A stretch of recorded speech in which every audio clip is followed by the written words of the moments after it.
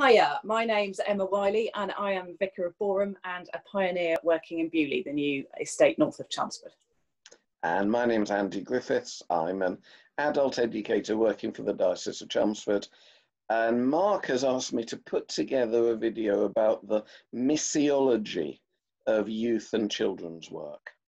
Okay, so we're going to try and explain some words and then I'm going to set you some homework before we meet for our session. But let's start with the future. So here's the first thing that I think we want to say. God is going to put the world right. And there will be no more pain or division or violence or hunger or COVID-19 when God puts the world right. And everyone will know and worship Jesus. They will be fully forgiven and fully forgiving. That is the world as it should be. When your spirit groans, that's what it's yearning for. But right now, the world isn't like that. Right now, there's a gap between the world as it is and the world as it should be. And that's where missiology comes in. So, missiology? Yeah, missiology, it's the study of mission. And mission is? Well, let's start with God's mission. God's mission is to turn the world as it is into the world as it should be. God's going to do that completely when he puts the world right, as you said. But he's already started through the life and death and resurrection of Jesus and through the church. That's through us. And I guess every time we pray the Lord's Prayer, we pray, your kingdom come, your will be done on earth as in heaven. And that's kind of praying for that stuff to happen. Let up there come down here. Yeah, or let God's future become reality now. Okay, so God's mission is to change the world so that there is no hunger and no pain and no poverty and no sin and no unbelief and no lack of worship and no COVID and so on. Yeah, in Latin, the mission of God is the Missio Dei. And you'll see that phrase used a lot of times. Okay, so Missio Dei means the mission of God. But how about us? What's our mission? Well, our mission, the mission of the church, is to cooperate with the mission of God.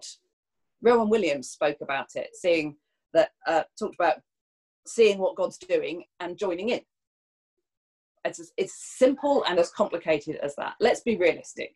Christians are a small but hopefully creative minority in our world. So often joining in with God's mission will mean becoming partners with other creative minorities. We can't do it all on our own. Okay, so we're a minority. There's lots of other minorities. Sometimes what God's doing in the world involves us as our Christian creative minority joining with another creative minority down the road, and together we'll do something which we will know, even if nobody else does, is part of God's purpose for the planet. Yeah. Can you give an example of how that works in real life? Well, yeah, actually, we've had one here in Boreham, particularly during COVID-19 through the lockdown.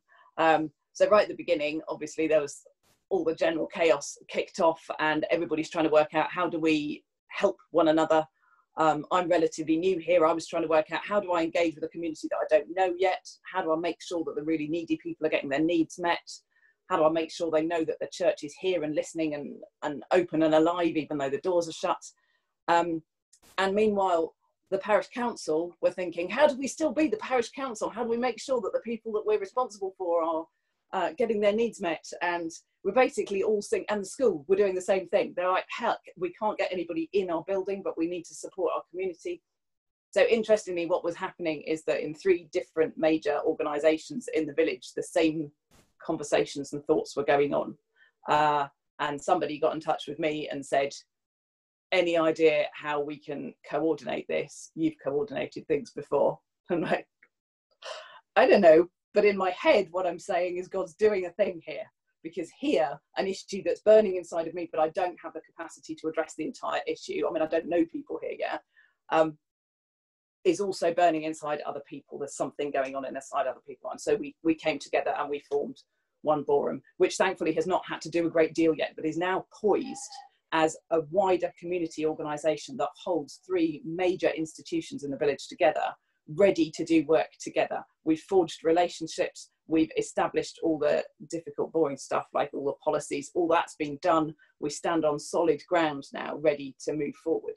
And that had been something that had been put on my heart before I even arrived here, that we needed to form something that coordinated us together. And there it is, bubbling up in God's time, God's mission, through people who are not necessarily only related to the church.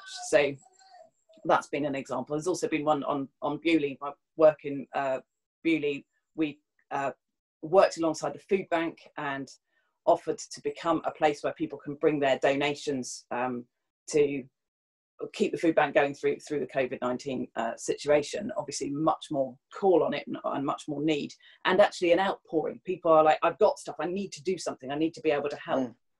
So we agreed to host a food bank collection point, and through that, Dan, who's over there hosting most weeks, has been able to build relationships with the community that he's part of. And as the priest who leads St. Francis over there, he is now becoming even better known than he already was. Somebody wandered up to him the other day and asked to be baptized. He hasn't had a great big session praying with them. He hasn't even spoken the gospel to them. He's acted it out in being present and being responsive. And so he's caught the wave of what God was up to, and God has taken what he offered and used it to do his work. Absolutely, I love that. I think so often in mission, we just work with whoever else is doing it to try and work where we are with God to make the world a little bit more like it should be and will be. And we're almost surprised as we go along that as we do that, and we do it clearly and we do it unashamed of our faith. Absolutely. That's the thing that people find is life-giving, and we find them starting to come and join the community and worship and start to follow Jesus in discipleship. But understandably enough, not many people will do that if we're not particularly bothered about changing the world. I mean, why would they want to get involved in an organization that seems more interested in preserving itself than it is in God's plan to change the world? Okay, so thank you. I'm now clear. Mission starts with God's mission, and then it continues with us cooperating with God. Now let's move to youth and children's workers, because you see, I talk to youth and children's workers from time to time, and what I sometimes hear from them is they have a sense that their job is either to keep children and young people coming to church, or to get new children and young people to come to church. So how does that fit with mission? Yeah, who said their job is to get young people and children to come to church? Their job is to cooperate with the mission of God. That's all our jobs. That's our primary thing. God's doing his thing and we get to join in. That's much more ambitious, unfortunately and fortunately, than getting people into church. It's about changing the world, as we said, so that the world becomes just a little bit more the world that it should be. So it's about catching God's wave. And sometimes God's wave is increasing our numbers in church. Sometimes that's one of the things that we're up to, and there are practical elements to that. But that's not our primary concern. Our primary concern is to see the world changed and the kingdom flourish. And that's God's mission. So it's not about church at all, maybe? Oh no, it is about church, but not because the church has a mission. It's not the church that comes first, but because the mission of God has a church. We are God's vehicle. Okay. It's the other way round from the way we so often see it. Church is one of the ways that God acts in the world to bridge that gap between the world as it is and the world as it should be. Okay. So now, what about youth and children's work as just sort of loving children and young people and helping them know God and giving them space to develop? Is there a danger that that's going to get lost in all this talk of mission and changing the world? Yeah, there's a good point there. We need, it seems, to find a way of doing youth work and children's work that both changes the world and cares for and grows children and young people that we're already working with. But I think I'd also argue that in growing and nurturing those young people, you are changing the world. So it's happening on both sides of the equation. It's not an either or, but a both and. And when we get together on September the 9th, without Emma, I'm afraid, but I'll be there with you and I'm looking forward to it.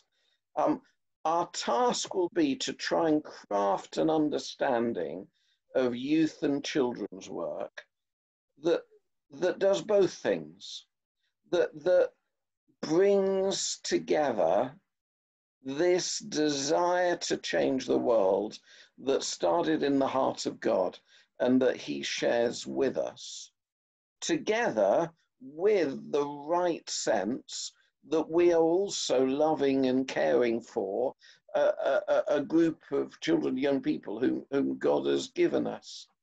So here's where the homework comes up, because we're going to need your help.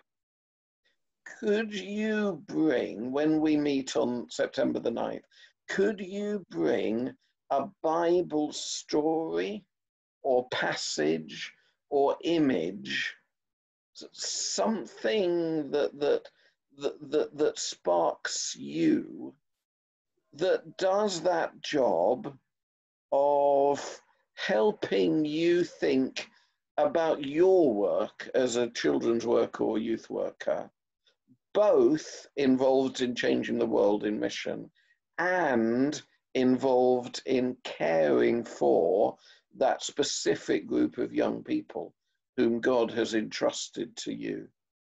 So I'm hoping that somebody will come along and say, I know this, there's this great example in the Bible where somebody is given a task that involves both the world and caring for a specific group of people, or God working with that specific group of people. And then somebody else said, oh, I like that. That wasn't the image I came up with, but I love to think of such and such an image. And for me, that expresses both halves of my calling, to be both loving the small group that I'm working with and engaged in helping God to bring about God's big purposes in the whole world. And that image shows the two are not two separate things, but they're linked with one another. And if you do one properly, then the other comes more easily. So there you go. Look, nobody's going to get marked. There's no assessment in all this. But I would love this session when we get together to be driven by your Bible passages and images, and we will take them and play with them and together work out ways that they're meaningful for a missiology of youth and children's work. Thank you very much, Emma. Thank you for joining me on this video, and the rest of you, I'll see you on September the 9th. Bye.